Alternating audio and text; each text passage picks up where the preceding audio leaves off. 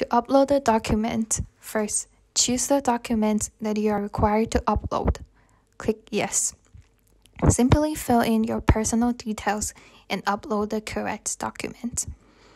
For passport, the uploaded image should be in a vertical orientation and include the full 2 pages of the biometric page as shown in this photo. All the documents you upload should be in JPG or PNG format. PDF files will not be accepted. Please make sure that all of the information is clearly visible and readable without reflection and glare. After uploading your passport image, fill in your passport end date, choose your passport nationality, then you are ready to submit the form.